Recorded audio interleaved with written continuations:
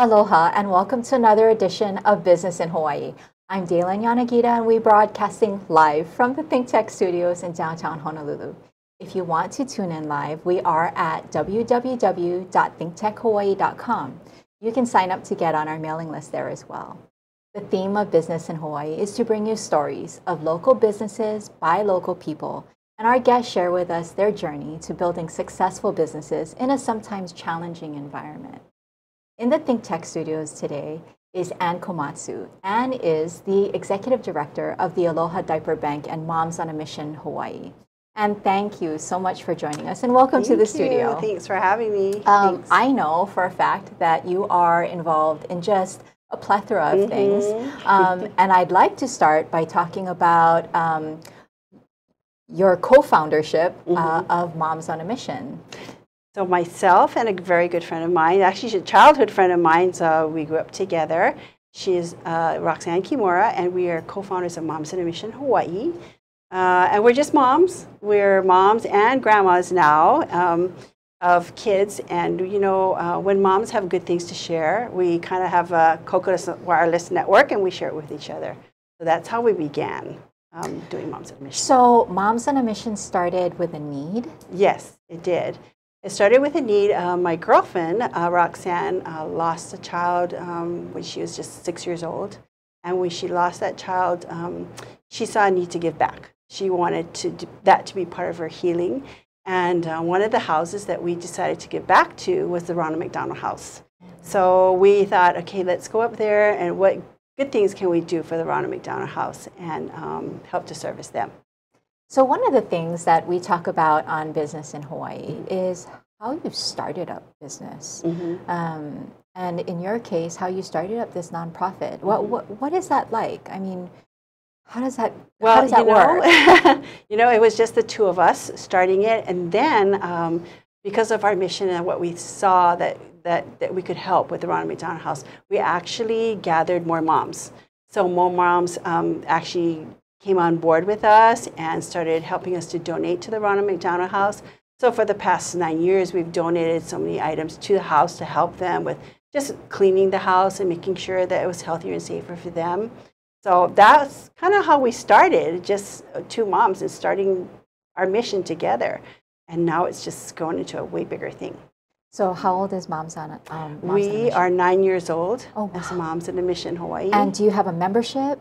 Yes, we do. A small membership, you know, about 20 or so moms that come and help, you know, do different projects that we do.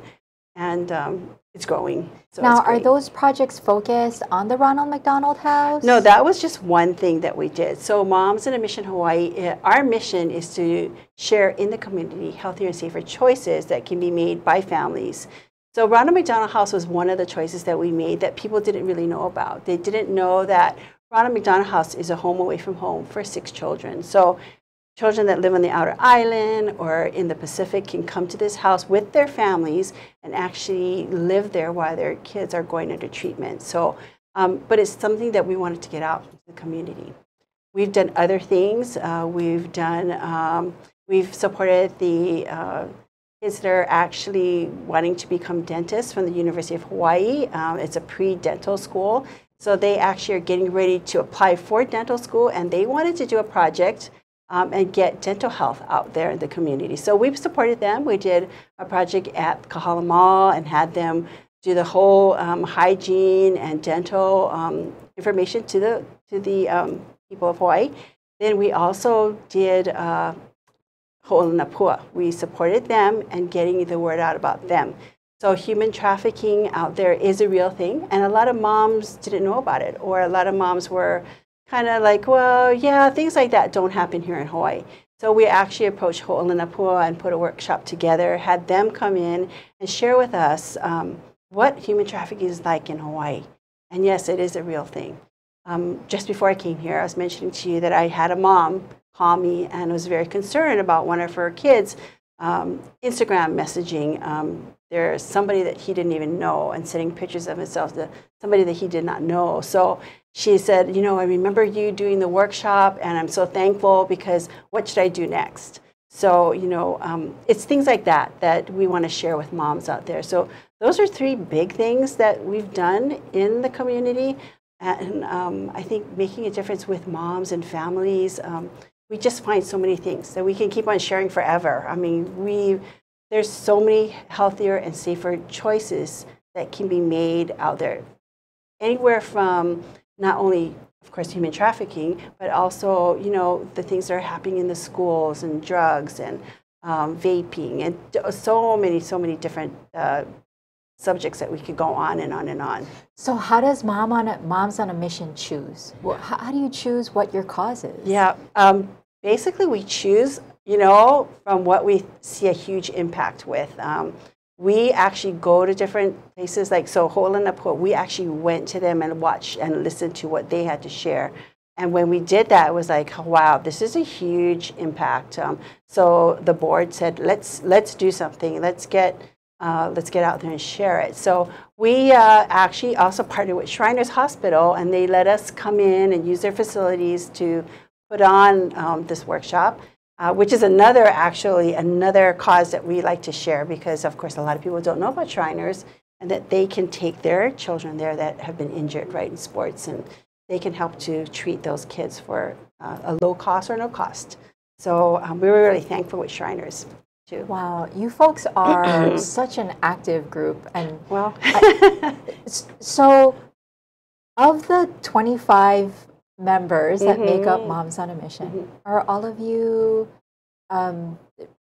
grandmas now? Or no, there's, and some of them are really not moms. Some of them are just women that want to be out there and helping in the community, so, and they come and they go in our circle, but when they are moms, they're anywhere from a young, brand new mom to us grandmas. So, it's a really great diversity in age. Dads can be moms too. Yes, dads are moms. Dads are moms, and so we welcome the whole family to come and take part. Very nice. Yeah, very nice.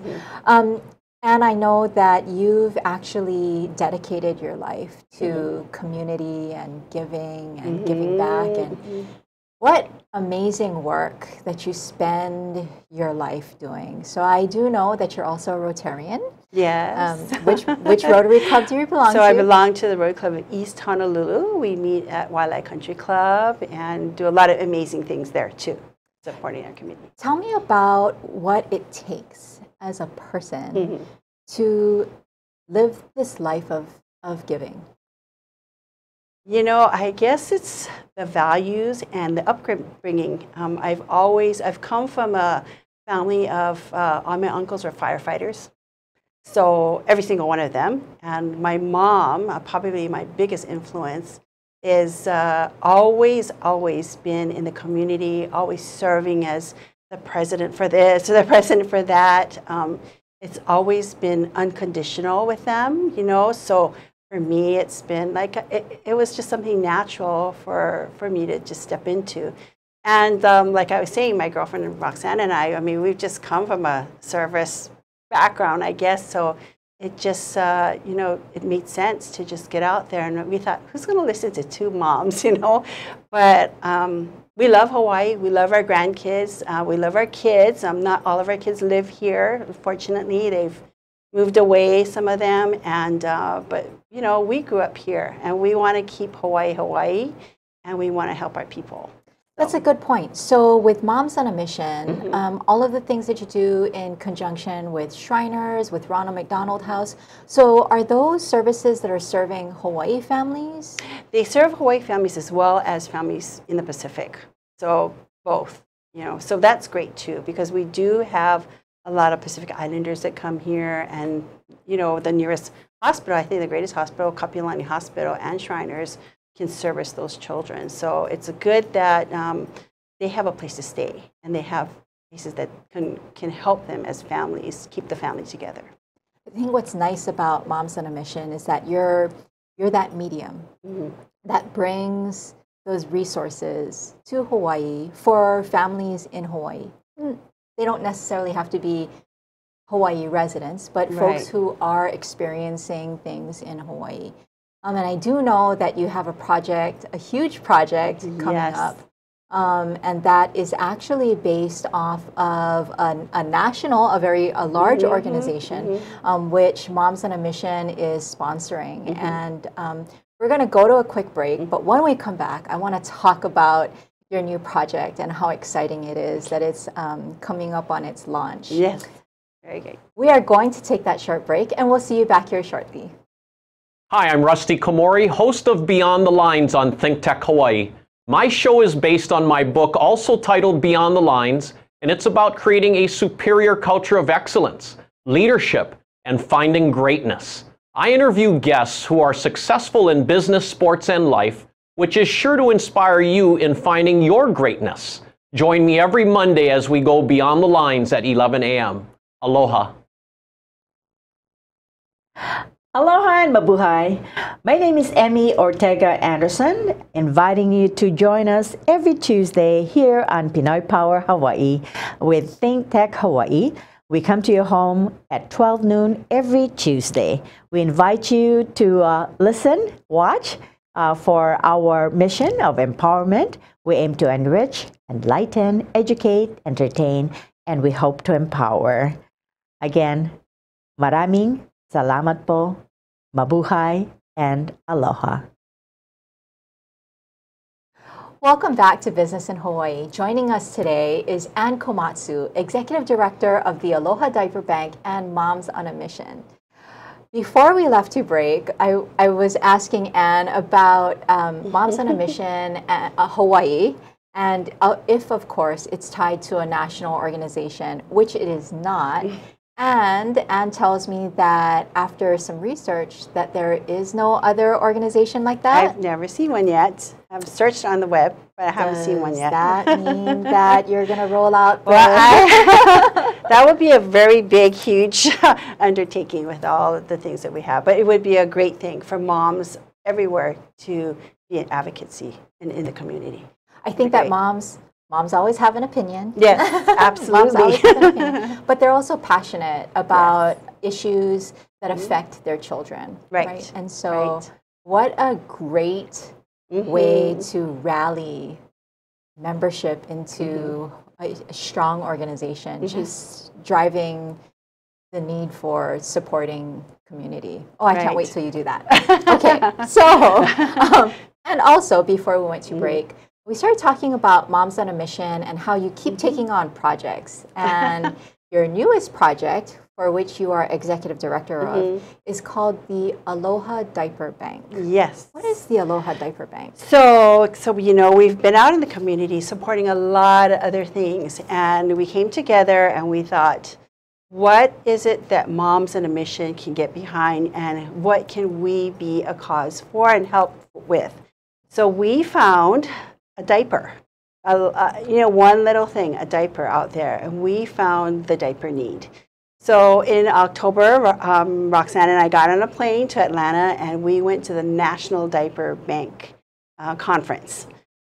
Never thought there was such a thing. Never knew of such a thing. Conference for diapers? Yes, never even dreamed there was such a thing. But we got on a plane and we went there and met 200 other diaper banks in the United States, all over the United States. Amazing women and men that have opened diaper banks around the United States.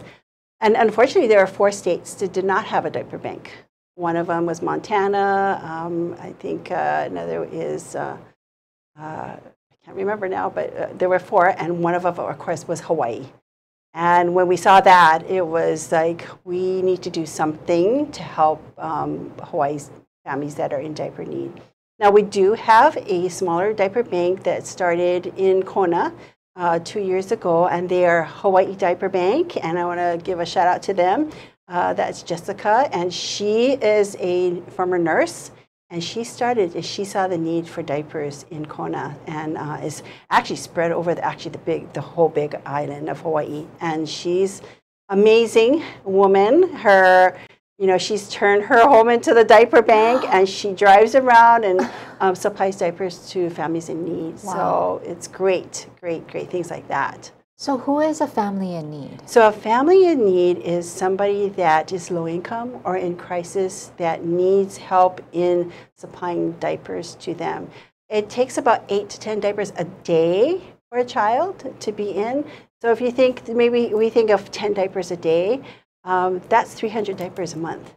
And families are in need out there. 1 in 3 families have diaper need.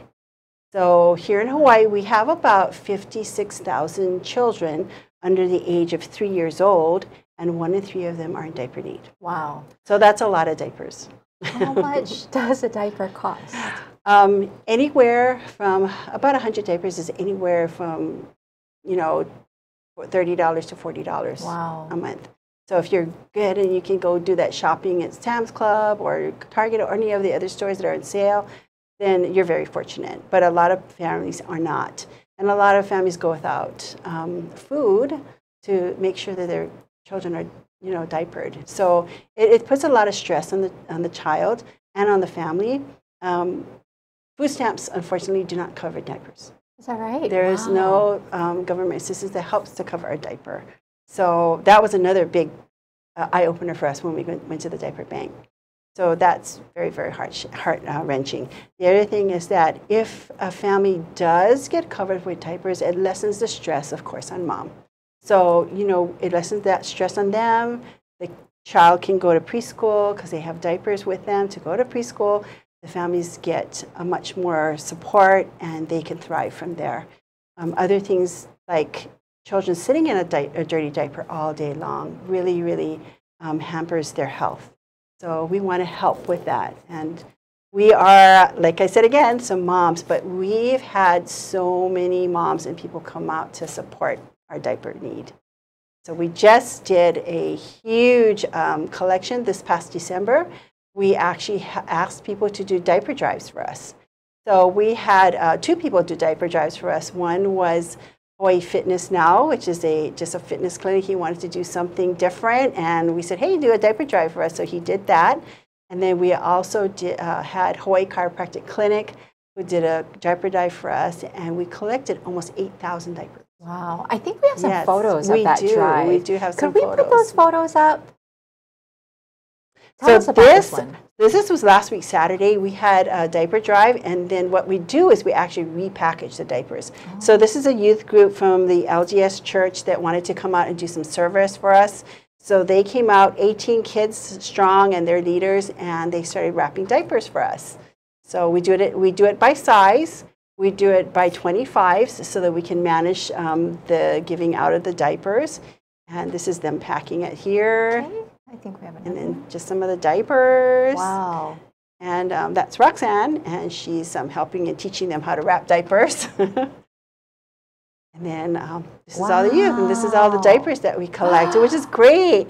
So we even have one of the young men there. He's like, I want to do an Eagle project and do a $10,000 diaper drive for this summer. So it's great. So I hate to ask the question, but I think this really drives to the point of why you're doing what you're doing. Tell me about what families do if they don't have diaper resources for their children. Unfortunately, they do a lot of things. Number one is they'll keep baby in the diaper all day. So 1 diaper all day long, which is a big health hazard, of course, rash and different things that happen. They'll use other methods. They'll use T-shirts. They'll use plastic bags. They'll use paper towels. They'll use anything that they can get their hands on to actually wipe that. Yeah. Now, at the same time, too, a lot of people ask, well, diapers, I mean, a disposable diaper. You know, how are we going to dispose of the diaper after that? So I agree. How are we going to do that? But it really doesn't make sense to do a cloth diaper because people or families who are in low income or in crisis, that's just really not feasible for them to do. And, you know, in our day, we did try the cloth diaper thing. Now, if you look for a cloth diaper, it's very, very expensive. And then, of course, laundering it would be just really hard to do. I hear you. I hear the environment calling because we know I am all about that also. So I've put it out there. I love to put it out there that, hey, maybe Hawaii could be the one to find out how we can recycle these diapers and how we can turn it into fuel or or something. So that would be great if we found somebody to take on that project. That is and amazing. And partner with us. That would be so amazing. That would be so amazing. Yeah, it might be a high school kid that comes. Maybe. You just never know. Yeah. So how do you decide, how do you distribute the diapers? Mm-hmm. So what we do is we work with agencies because they work with the families one-on-one. So we'll work with the agency. They will call us and say, hey, I've got Johnny, size 2 years old, that's in diaper need, and can you go ahead and can we get diapers from you? So we will work with them. We'll give them a pack of diapers like this, packed in 25s, and it usually 50 diapers will last maybe a week or so. So it's a lot, but at least they'll have diapers for them, and we work with them. So a lot of times the agencies know their needs, and it's better for them to be working with the agency. So we've partnered with a couple so far. We're partnering with Head Start and Early Head Start, so we'll be servicing those families. But we are looking for partners in the community that we can help to service.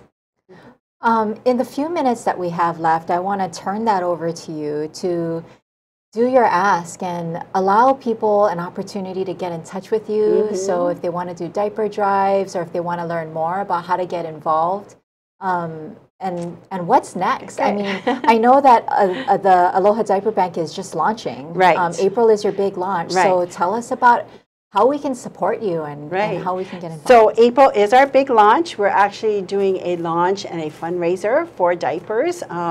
We could buy a whole container of diapers for $6,000 because we're a nonprofit, and we could get over 200,000 diapers. That is amazing, and then ship it to Hawaii, and then we repackage it. So we are doing a fundraiser called A Night to Remember. It's going to be at the Pomaikai Ballrooms on the 13th. And we're actually bringing in an Elvis live from Las Vegas. He's great. He's the ultimate Elvis. But it's called A Night to Remember, so we can remember good times and a great entertainer, but also remembering that 1 in 3 families are in diaper need. So that is our launch this coming 13th of April. And if you'd like to know more about that, you can go to the Aloha Diaper Bank, alohadiaperbank.org, and you can get tickets there. And if you'd like to come out just to support us, you'd love to do a diaper drive, we would love for you to do a diaper drive. And that's also on our website. There's a diaper drive toolkit that you can get, and contact me. My information's here on the show, and I will be more than happy to help with that. Let's get some of your email address out there, along with Facebook. Where can? So we are on Facebook. So Aloha Diaper Bank on Facebook and Instagram. We're alohabank.org as well. So you can go onto our website, and then you can email me if you need to. So annekomatsu.mom@gmail.com. Nice. And just email me, and we can get together and help wrap up some diapers. Amazing. I want to thank you for not just being on the show, but for your commitment to living a life of service. It's moving. It really, really is. Yes. So thank you so much for being with us. Thank you. Unfortunately, we are out of time, but I want to thank Anne and the amazing production staff here in the studio. The Business in Hawaii show airs every Thursday at 2 p.m., and we are looking forward to seeing you here next week.